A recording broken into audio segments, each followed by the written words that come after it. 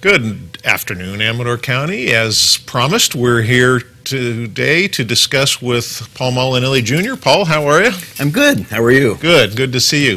We're going to discuss Paul's service on the grand jury in this year's grand jury selection and try to touch on some of the processes involved in grand jury selection. Just for the viewers' edification, though, I wanted to note that this year's grand jury had formed itself into several committees. Those were County Administration Committee, the Criminal Justice Committee, the Education Committee, a follow-up committee that was designed to follow up on issues that a previous grand jury had recommended the subsequent grand jury follow up on, Health and Human Services Committee, and then our report also includes the responses to last year's. So I guess my first question for Paul is, Paul, how are jurors selected to be on the grand jury, and how do they arrive at their compilation of committees? About a year ago, well, not this time, but in April of last year, I received a letter from the Superior Court saying that I had been selected to possibly become a member of the grand jury. At that point, you can decline for hardship reasons. You're working out of town. Sure. Just not feeling well, just can't make the time commitment. And if you agree to go forward, the next thing is a meeting with the judge. So in May, I went to a meeting in the Superior Court with Judge Harlan, who was the presiding judge for this year's, the 2012-2013 grand jury. And I was interviewed by her, and again, I had an opportunity to, you have an opportunity to decline due to, perhaps, hardship, another type of hardship. I elected to go forward. She said that the commitment would take about that's 5 to 6 hours a week for a year. Between committee meetings and the general meetings. Significant commitment. Significant commitment. And she said, if you can't do that, then I understand and you can go. I said, well, I'll move forward. So from there, we go to, on July, the first Monday in July is when the terms start. So we were summoned to and notified of a meeting on that date last year, I don't remember what it was, where all of the people who have went through all of the processes, meeting with the judge up to that point, are all assembled in the Superior Courthouse. The judge comes in, talks to us, and then all of the names are put into a hat. So there's still a possibility you may not get picked. So there's 19 juror members, I believe? There's 19 juror members, plus I think about 5 or 6 alternates. But there could be as many as 30 or 40 people. There's like 40 people. There's like 40 people that are sitting in the courtroom. So 19 people are picked. I randomly happen to be one of the 19. And then the other 18 were selected, and a 4-person at that point. The judge looks for a 4-person. I was asked to do that. I respectfully declined because that's a big tight commitment. And another person was selected for the 4-person. And then the following week we met for the first time, all 19, and decided to break up into, you fill out like a questionnaire of like what you're interested in. Are you interested in criminal justice issues? Are you interested in how the county government works or how the city government works? And based on those responses is how the committees were formed. So the committees are formed based on responses of jurors in this questionnaire, but I would think also committees have to be formed to investigate the chosen complaints. And maybe you could tell our viewers, how does the grand jury, now that it's compiled, how do they review the list of complaints, letters, requests for investigation, all those types of things that come in? How do they review those and ascertain which ones will rise to the level of being investigated by the grand jury and which maybe appear to be politically motivated or some sort of ideologically biased complaint that is not in the purview? Anybody can file a complaint about something in the government. It doesn't mean because they file a complaint that it's a investigatable complaint. So we elected to meet the second or the first and third Mondays, and each meeting complaints were presented to the full grand jury, and they were by the by judge? the foreperson. Or the foreperson. The Okay. judge steps out of it after she appoints us. The judge steps out of it, and a foreperson is selected, and that foreperson appoints the committees and runs the meetings and makes sure order is kept and people are doing what they're supposed to do. So the very first meeting, committees were assigned.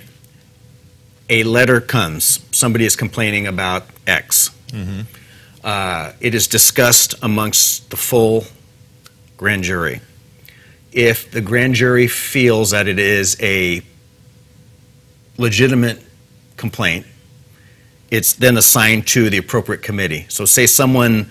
Does that necessitate a vote amongst the Yes. entire grand jury? Yes, it is fully vetted out, and if the grand jury doesn't feel it's an investigatable complaint, then it will not investigate. And that it. vote is just a simple majority of the grand jury? Simple majority of the grand jurors. So you could have 9 people that feel something should be investigated, but if 10 don't, then it doesn't go. It doesn't, right. Okay. Right, right.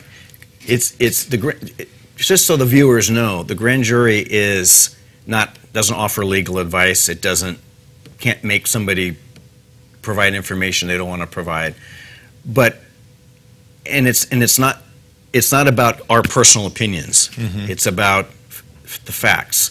If we don't feel that complaint is based on a fact, it won't happen. If we do, then it's assigned to the appropriate committee, and that appropriate committee then does their due diligence and interviews people and gets to the bottom of it. And it may come out of that investigation even that complaint may lead to nowhere. Yeah. Well, and I think maybe some of that is the distinction between a civil grand jury, which this is, versus a criminal grand jury. Like you said, it's not really criminal complaints. You're not deposing people, and there's not a lot of teeth, I guess, if you will, but there's recommendations that come out of this. This is a civil grand jury. This has nothing to do with any criminal activity. That the DA would investigate that, himself, and his team would pursue criminal complaints. This is just a civil grand jury only. Well, and to that end, a couple of the civil matters that are seemingly always in the news that I caught attention in trying to review this tablet here of the grand jury report. And this is the first time I've seen it, by the way.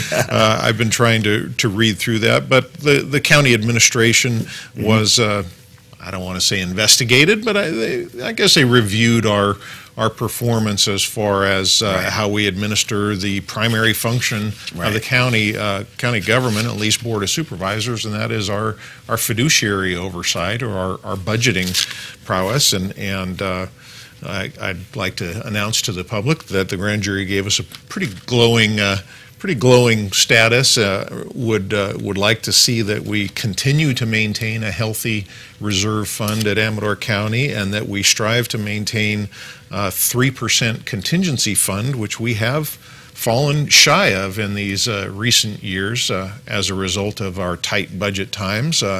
Also recommended that maybe we have a little more training available for those of us, and most supervisors have come out of the private sector in one way or another, and tend to have maybe a little better understanding of private sector accounting. I know I certainly did. Mine was always a private business model, and you understood private business accounting, but government and fund accounting is a completely different ballgame, and there is a learning curve to picking it up. So having once served on the school board, yes, government accounting is very different from private business. It sure is. And the other issue of note, and again, this has been a topic that's been in the news lately, and that is the gravity supply line project in the upcountry area. And I wanted to take note that the grand jury determined that the gravity supply line project has to be evaluated on its own merits and without political bias.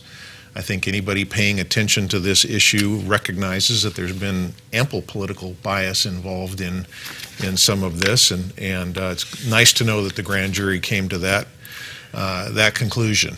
I will say that due to the fact that a relative of mine serves as the president of the water agency, I did not participate in that part of the investigation. And recused that myself gives from you that. the opportunity to Right. recuse Right. and avoid that. Right.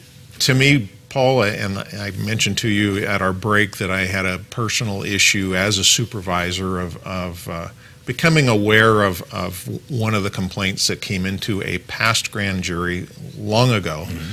And it was obviously one of those politically motivated or ideologically biased complaints. And at the time, I don't recall whether the grand jury at that time chose to investigate that, but I would hope that there was an ample checks and balances in the grand jury's process that keeps that type of thing to a minimum. And would you feel that there is? Yes, I do. After your service on After it? my service, I feel that there is good checks and balances that would prevent something that's politically or ideologically motivated from moving forward. It's not about somebody's opinion. It's about the facts. Mm-hmm. Did this happen or did it not? And our job is to find out if it did, then we will investigate it. But if we determine that it did not, then we politely tell the person making the complaint that this is not your venue to pursue.